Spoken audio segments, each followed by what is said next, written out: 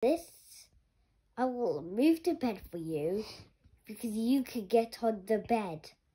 So I just moved The bed is so fat and big and heavy. How did you move the bed? The water would have been inside. No, I just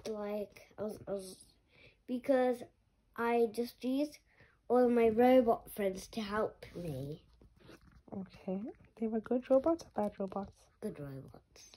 We've always Like Dot is the strongest robot we have. And then what happened? And then we got Transformer. He's really fast. So we're going to speed up the process and go underneath if we get tired. Because he's very small but very fast. And then what Got happened? the Hot Wheels to go at the back corners and at the front corners. And then? Me and Dot pushed from the back. And we were